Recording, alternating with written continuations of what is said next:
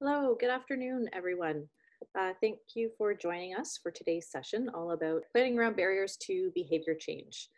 So, if you are part of a cardiac rehab program, you're most likely focusing on different health behaviors and making action plans and goal setting around that.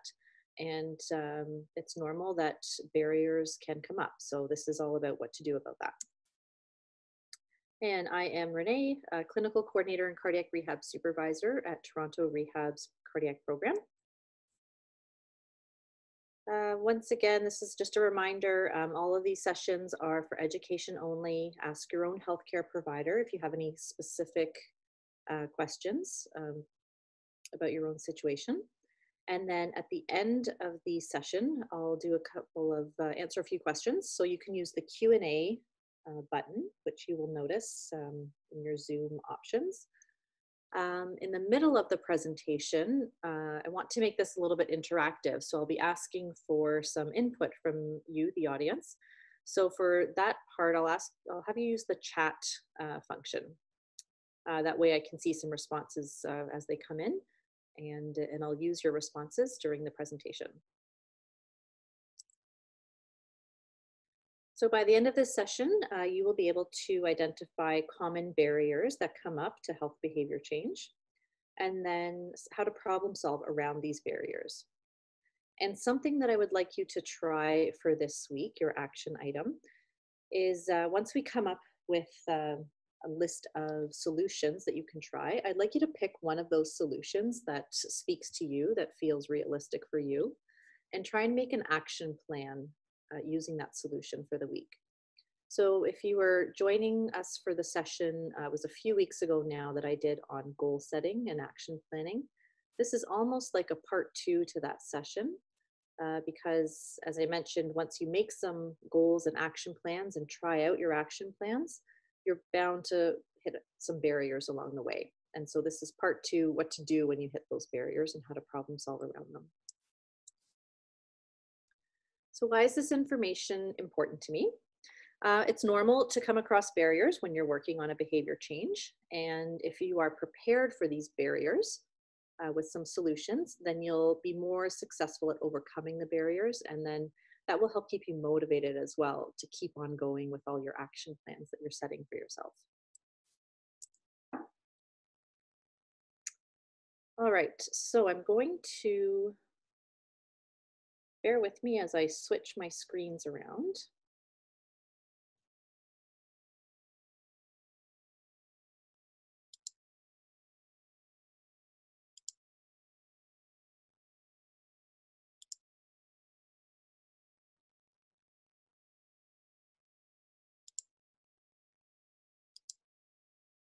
Okay.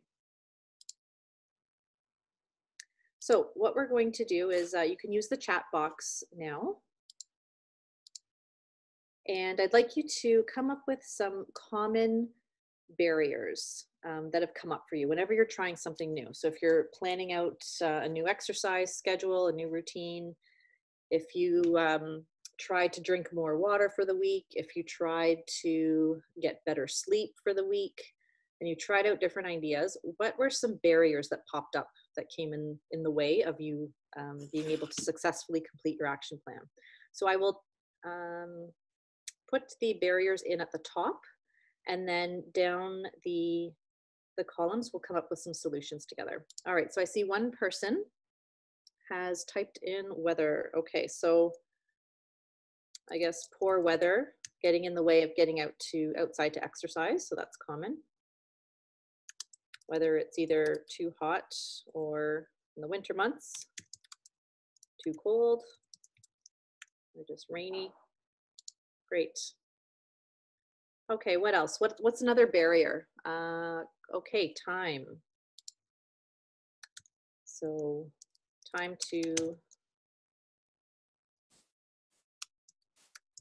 I'm making an assumption here, so correct me if I'm putting words in your mouth. So time to fit exercise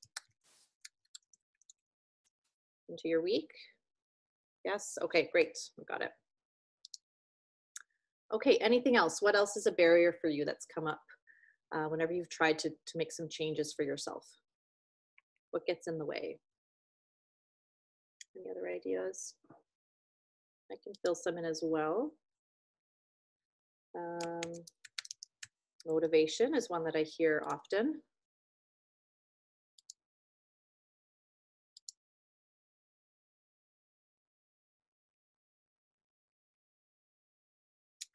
Cooking healthy meals. Okay, so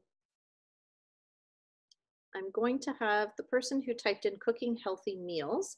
If you could elaborate, what has been difficult about that? What is your barrier? Someone else typed in equipment. So I guess having access to equipment, that makes sense. Someone else typed in arthritis pain. So good. I'm going to put pain or injuries. Oops. Injuries that might get in the way. Yes. Okay.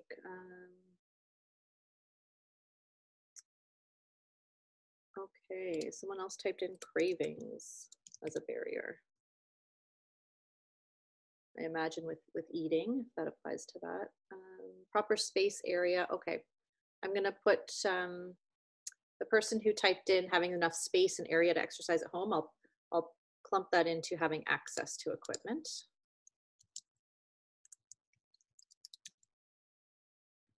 Okay, healthy meals for my, okay, cravings. Let's put the healthy meals comment together with cravings.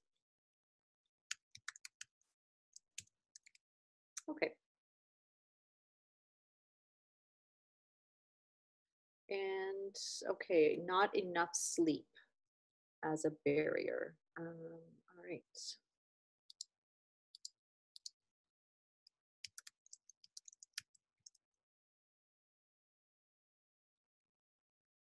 Okay. Someone else mentioned to avoid people who eat sweets constantly because it's very tempting. All right, so that is an idea, but hopefully you don't have to be lonely and avoid everybody around you just to get by and avoid sweets. All right, we'll get to that when we come up with some solutions of cravings and healthy meals. Okay, binge TV watching, someone commented on. Would it be fair to put that under motivation? This is my own interpretation. But if you find you're binge watching TV, especially during this pandemic, COVID-19, is it fair to say that you're sort of lacking the motivation to shut off the TV and get up and get going on something different? If I'm off, comment again and I'll get it. Oh, hinders. Okay, so hindering sleep by watching TV. Okay.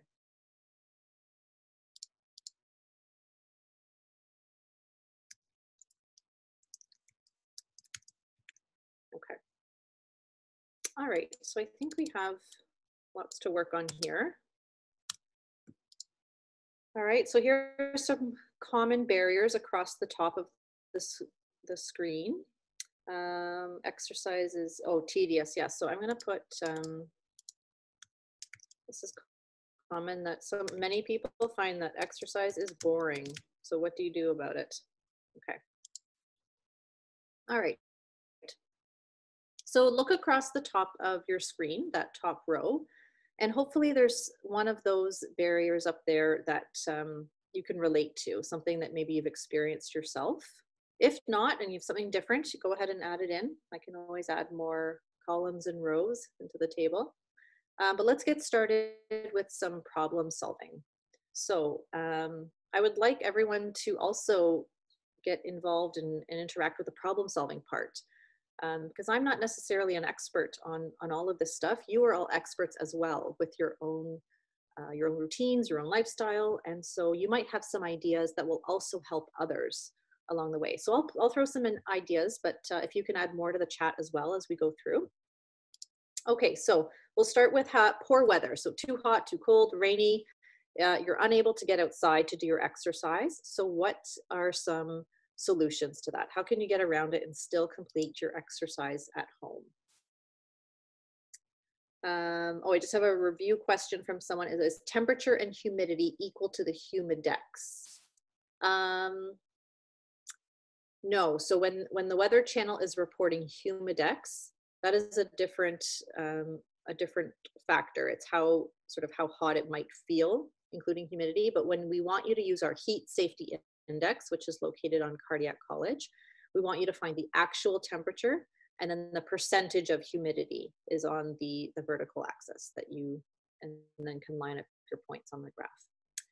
All right, some solutions to poor weather. So if you can use a gym, which is hard with COVID-19. I know stuff might be slowly opening up soon, but that is an option normally. Walking in a mall. These are some comments just coming in. Oops. Yes, so again, malls I think are still closed with COVID-19, but in normal circumstances, malls are a great idea. Many people go there for exercise. They open up early in the mornings before the shops are open, and you'll find a lot of people go there for exercise in the winter because it's nice and good temperature, and the summertime it's air conditioned and it's a good spot to walk as well.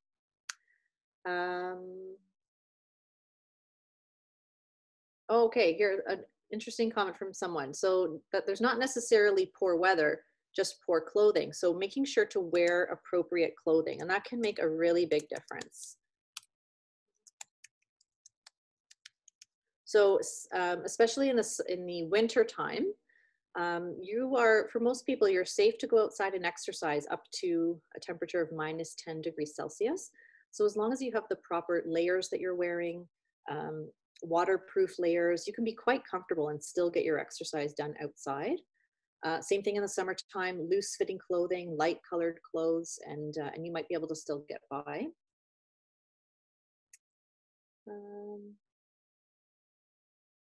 Okay, walking DVDs or videos or YouTube videos. Our Walk with Rob sessions that we have Tuesdays and Thursdays. Great. Okay, change. Okay, the time of day also that you get outside to exercise. So this is for specifically hot weather. So exercise early morning or late evening if you can. The temperature will be much different compared to during the day, noon, afternoon time. Okay, let's see, do I have anything else to add? Another idea I'm going to add in is if you're inside for the day, if it's poor weather, whether too cold, too hot, see if you can do some resistance training. Oops.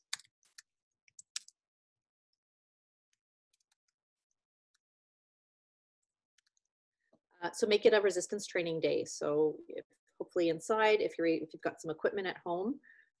Now with COVID-19, since many people don't have access to weights, we have a resistance training program to share with you that does not use any equipment at all. So it's just body weight. The videos that Rob and I did online on Cardiac College, also just using body weight, no equipment. So there's an idea to get some exercise in for the day. Okay. All right, let's move on to the next barrier. So someone had mentioned having time to fit your exercise into your week. So lots of people are busy with life. Some of you are working. Even if you're not working, you may have other family obligations. Depending on your age group, you could have older parents that you're taking care of, or younger children that you're taking care of, or younger grandchildren. So it can be difficult to find the time to fit the exercise in. So what are some solutions that you have to share with others of how you find the time to fit your exercise in? Okay, schedule, that's a good comment. So try and schedule your exercise.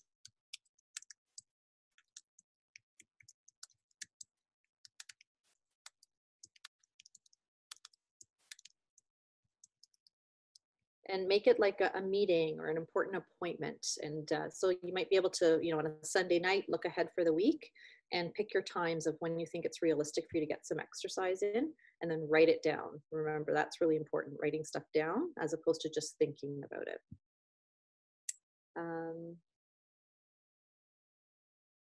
Okay, schedule, more people talking about scheduled. Oh, multitasking. Okay, so that if you're able to, an example I can think of is, let's say if you have some phone calls to make, if you can walk while making phone calls, or if you need to head to the store for, a couple of items, depending on where you live, if you can walk to the store and back.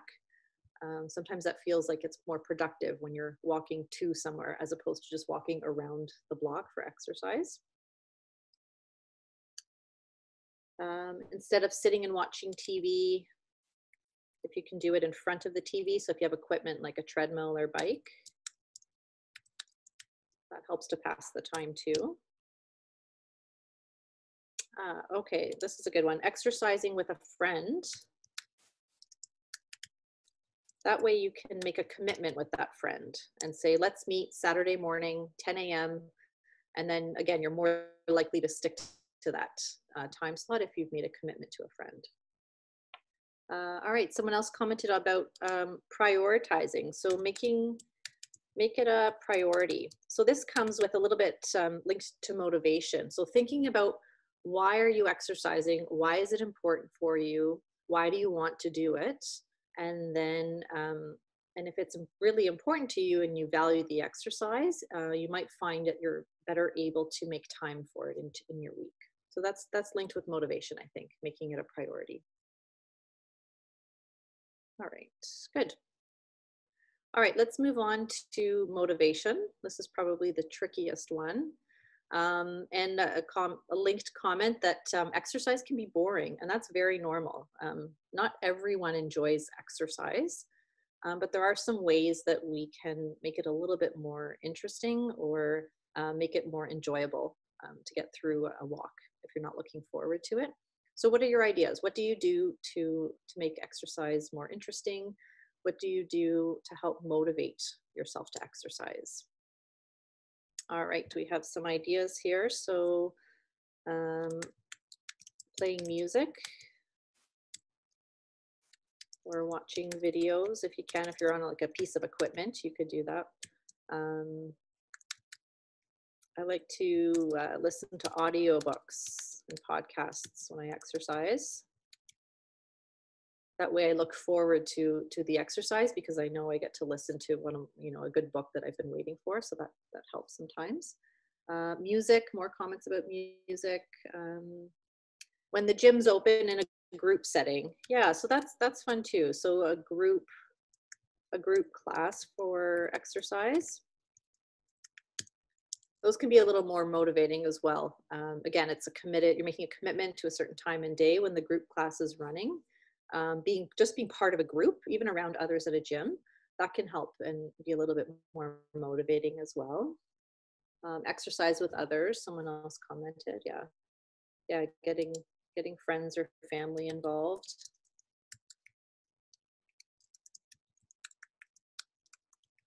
And maybe there's like a sport or like a family game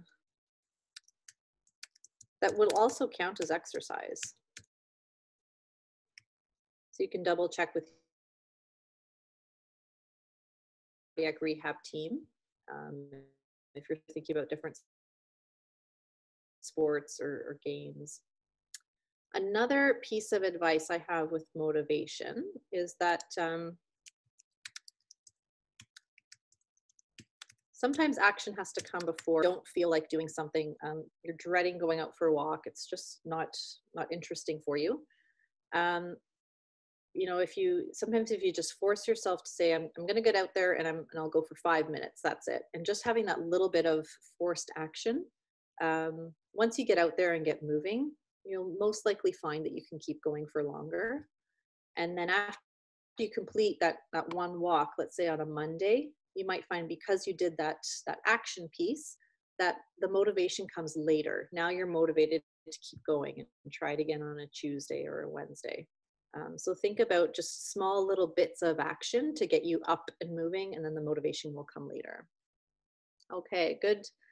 And remembering that the motivation for your exercise. Why are you doing it? Is it for your health? Is it in order to help your blood pressure, your cholesterol, help you reduce cravings from smoking? Is it to increase your fitness so that your risk of heart disease goes down? Okay, so just remembering why are you doing it?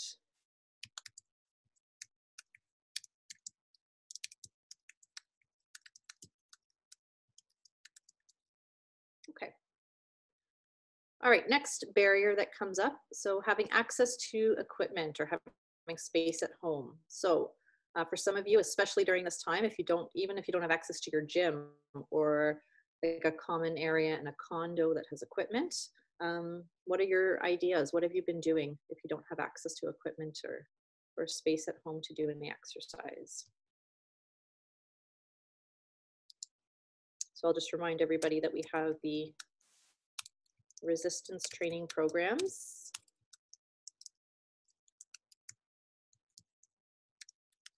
Where you don't need equipment. We were just using body weights. You can follow along with those. Moving furniture, somebody put. So again, depending on your ability, or maybe other household activities that you need to do, whether it's cleaning or sweeping the floor, sure, that's movement. You're getting up, you're moving, vacuuming, put some music on, make it a little bit more enjoyable.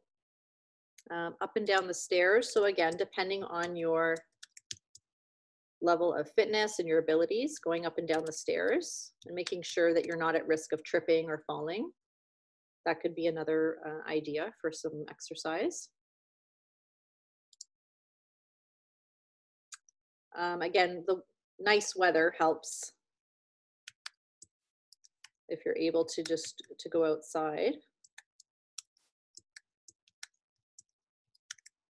And if you have space around your home, if you can, whether just walk around your house or in a yard if you can.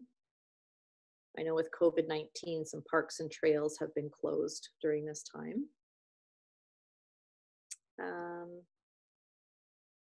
Okay, and then some video, using videos online. If you live in an apartment building, an idea is to walk in the corridors of your apartment building. Again, maybe not a good idea with COVID-19 if you're trying to stay away from people, but under usual circumstances.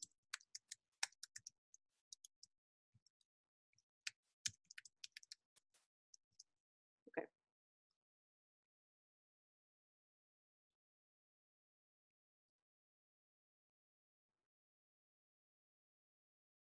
All right, there's a question here about a good exercise to do on long drives or if you're sitting a lot. I would say, so using the exercise bands, the TheraBands that we have, those are great for traveling because they're very compact and light, but you can still do some stuff while you're sitting, with your arms, stretching out the bands, some bicep curls. If you are sitting a lot, even just getting up to do, some heel raises and marching in the spot, that's good as well. Okay, let's move on to a common barrier. So living with chronic pain or maybe an injury that has gotten in the way of your routine. So this one can be really tricky, but let's hear your ideas. So what do you do if you suddenly hurt your knee, hip, pulled a muscle?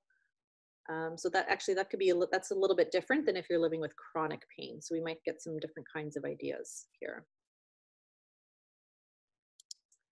I'll start with, let's say if you have a knee injury, then you could only do the upper body resistance training. And even if you do that for, a couple of weeks, just leaving the lower body out, if you've hurt your knees, that's okay. This is more of a short-term condition.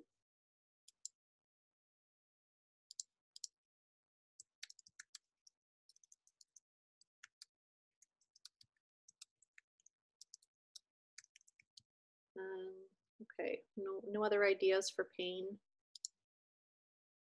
I think if you're living with chronic pain, if you can look into some relaxation techniques, and I'll share some resources at the end of this presentation as well. That can help you to manage the pain, so then you can then focus on other things. Okay, if you do have an injury, someone's just commenting, starting up slow, just be cautious of the area of injury. So there might be, this is a good point, focus on the stuff that you can do if you've had an injury, as opposed to focusing on, well, you know, I've hurt my arm, so I can't do any bicep curls. Well, that's okay. You can leave bicep curls out. And what can you do? Can you still do some walking? Can you still do some lower body resistance training? Oh, good. This is a good comment. Modifying the exercises. So we do have lots of options for different alternatives with exercises. And if you're unsure, talk to your cardiac rehab team, and we can always give you ideas or suggestions how to modify an exercise. Taking medication prior to exercise. So this is, for example, with chronic pain or arthritis, maybe it will help for you in your usual routine to take a pain medication, whether it's Tylenol, let that settle in, and then do your exercise after. And you and your doctor can figure out together what would be the best routine or setup when you're taking medication for pain, and how to do that and time it out with your exercise. Okay. There's a question about, is it okay to continue with exercise if you have chronic pain, like a knee or hip replacement, or swelling or pain in the ankle? And for the most part, it is okay to keep moving and keep exercising, as long as the particular exercise is not causing you pain in the moment. Then it is better to keep yourself moving. And if you have very specific areas that are painful, then I would recommend going to physiotherapy to address your specific concerns with chronic pain or swelling. And again, working around that area with your other cardiac rehab activities, but getting some physiotherapy advice on very specific areas. Okay. All right, let's move over to the barrier of cravings. And so I guess I'm interpreting this as cravings getting in the way of choosing nutritious foods or healthy foods. So let's see, what are your ideas surrounding cravings, or maybe cooking healthy meals? Maybe it's difficult for you to come up with ideas to cook healthy meals. Maybe you're living alone, and so that's difficult to cook, cook a big meal if it's just yourself. I'll give an idea here. If you are living alone or just two people, if you can find the motivation to still cook, and then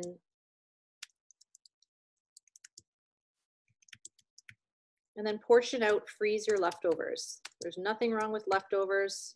Freeze your food, and that way you've gone into the effort of maybe cooking a large meal, but you can still make use of it throughout the week. Okay, so someone's idea is to not buy foods that increase your cravings.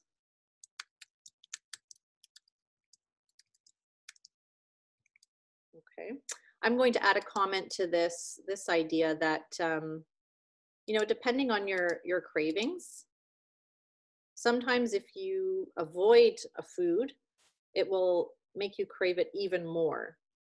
So think about if you're having some cravings, even if you indulge in that craving, remember that one moment of eating a certain food or one meal, it's not going to affect you in the long run. And so letting yourself still enjoy some foods and enjoy your favorite foods, your treats, even if it's chocolate or ice cream, and enjoy that, and don't feel like you need to completely restrict any type of food. And then you might find that your cravings for that food reduce a little bit when you don't make them so off limits and label them as bad food.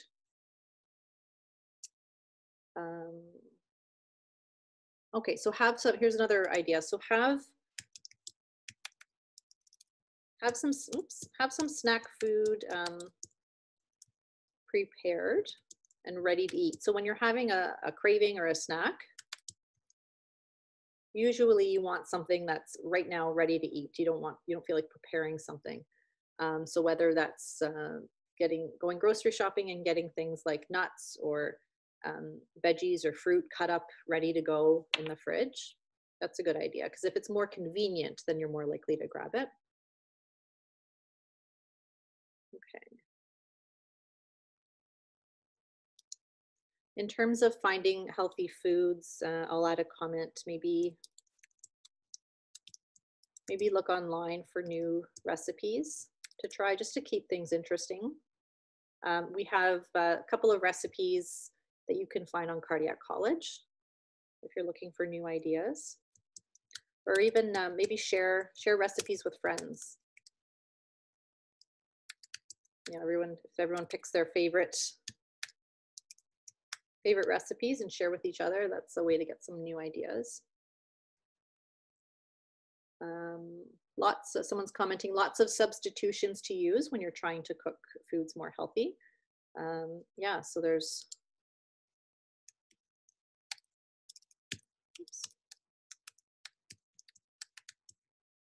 so I'm going to write here as an example, experiment with spices with your cooking for new flavors.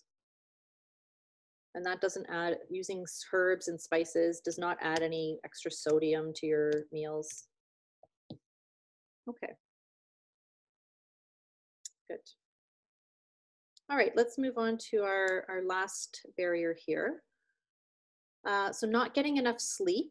And then the particular person commented that getting TV gets in the way. So you're binge watching TV, which I will also admit to during this pandemic, catching up on a lot of Netflix, that's for sure. All right, so what are some barriers, or sorry, some solutions for you if you find that you're not getting enough sleep? What are some ways that you can have better sleep hygiene? And some of you may have watched a previous session about sleep from Dr. Rehab, our psychologist. That's his favorite topic. So something that I've learned from Dr. Rehab, I'll add in here. Keep your sleep time and wake time consistent through the week if you can.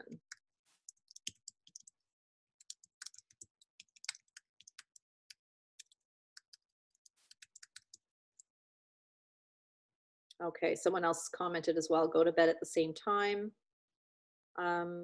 Try to avoid napping during the day. Yeah.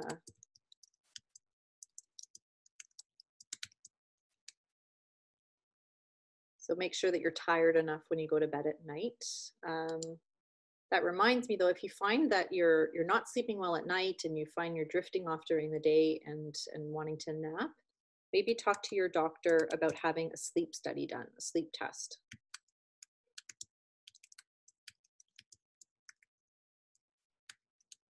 So this will test for sleep apnea, among some other things. So that will be important to find out if you are not sleeping well, if you're not getting good quality sleep. Remember, that is a risk factor in itself for heart disease, diabetes, and stroke. And yeah, that will really affect how you fall asleep at night, and maybe if you find you're drifting off, napping in the day. So that's something to look out for. Talk to your doctor about it if you find that's a concern for you.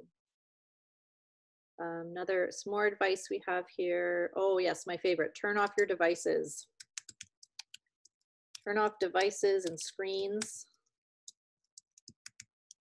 So that's a good action plan to try for the week. If you find that you're guilty of this, maybe pick a time, whether it's 9 p.m., 10 p.m., 11 p.m., set a time with yourself where you're going to turn off your screens and iPhones and iPads and all of that to enable yourself to relax and get ready for bed. Someone else has an idea. Oh, a sleep mask. They started using a sleep mask and found that really helps.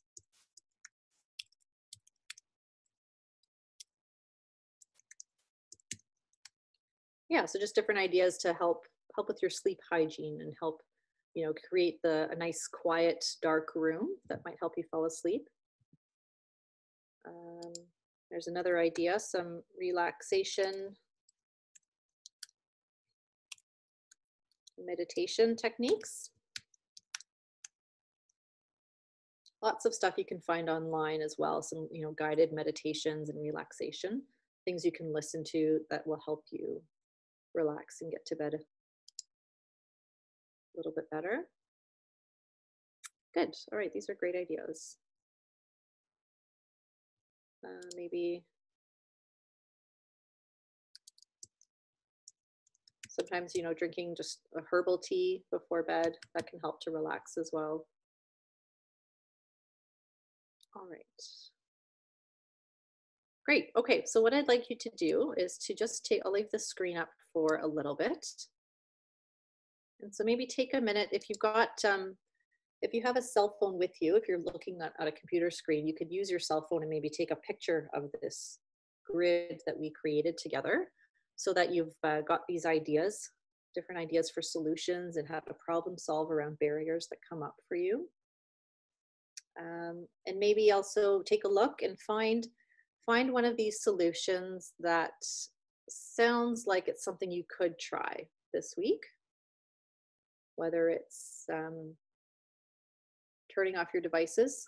That's a favorite one of mine. I need to start doing that. Or maybe trying to, find an online video for exercise that you could try doing in the comfort of your home to get something done that way. Maybe calling up a friend this week to see if they'd like to meet you for a walk. You can still social distance and maybe, spread out on the sidewalk, or if you have room on the road, one on either side of the road. That can help to be motivating still, meeting a friend. Okay, let's just go back to my comments. Oh yes, so Crystal's reminding me that we can include this table that we've created together, and we can post it with the Q&A comments that we post online, where you can go and watch the recorded version of this session. That's a great idea. Okay, good. So I will go back to, bear with me again as I switch my slides around. So some resources, as I mentioned, that you can also access. So on the Cardiac College website, under the Take Control tab from the top, and then over on the left, you'll notice this is where you initially would have found resources about goal setting and action planning. There's also a section there for problem solving and relapse planning. So just some ideas of what you can try to work around a barrier that has come up for you. And as well, it will be in the orange Take Control guidebook. That's part of the physical booklets. As well, there's some other programs that are really beneficial that are offered in the city by the Toronto Central LHIN. And so they have a couple of programs running. One is Healthy Living with Chronic Conditions, and another one, Choose Health. And these are operated out of the South Riverdale Community Health Center. But due to COVID-19, of course, they're not meeting physically together in groups. And so everything is being done virtually, which is a good thing if you do not live necessarily close to the South Riverdale Community Health Center. So I imagine no matter where you are, you could join in to these sessions virtually.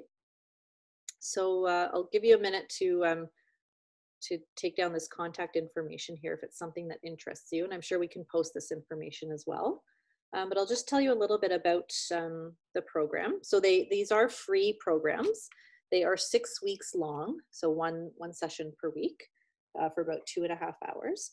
And they are for individuals who are living with a chronic disease, as well as for their caregivers. So maybe a family or a friend or anyone who is a caregiver for someone who has a chronic disease. There's lots of skills for the caregivers to help learn about self-care for themselves while they are also giving care to maybe a friend or family member that has chronic disease. So some of the themes that are talked about in these sessions, again, talking about setting goals and action plans. So this is a, it's a common skill to learn when you're living with chronic disease. Also helping to learn skills around decision making, some pain management, stress management, communication skills within your family and also with your healthcare team. They cover some healthy eating, physical activity guidelines, help you to manage your medicine, and also covering some relaxation techniques as well. So this is a really great workshop and available to anyone. It's self-referral, so you can email them or give them a call if it's something that you're interested in. And I believe they have varying times when they offer these workshops throughout the year, different days and time slots as well. Okay, so we'll go to the question and answer. Okay, so any questions that you might have for me related to everything we talked about today around problem solving, barriers, how to work around that in order to be more successful with your action plans or motivation? I don't see any questions so far related to today's session. So maybe that's a good thing. Maybe we solved all your problems already with the grid that we created together. Oh, one comment here. I missed part of this for a phone call. Will you be posting a recording of this? Yes, definitely. So a recorded session of this webinar will be on the Cardiac College website, just like all the others. And we will also post the problem solving table that we created and the contact information for the chronic disease workshops. All right, someone else commented, we covered most of the questions. Yeah, I think that was the fact that we were interactive and communicating throughout the webinar. Seems like we addressed everyone's questions. Good. Okay. Let's go back to my screen here. All right, so just a reminder to everyone, tomorrow's session will be at 1 o'clock, and it is an interactive activity session. So walk and talk with Rob again. As well, tomorrow morning at 10 a.m. is with the Women with Heart online series. And the topic is Quit Playing Games with My Heart, Sex Differences and Cardiovascular Disease from Dr. Ashley Heidema. So she'll be giving tomorrow's presentation. She was working with us at Toronto Rehab previously, and now she's one of the doctors at the London Cardiac Rehab. And that's everything. So thank you everyone for joining us today. I hope you were able to come away with some ideas for your barriers that might come up. And I'm sure we will see each other again soon. Take care. Have a good day. Bye.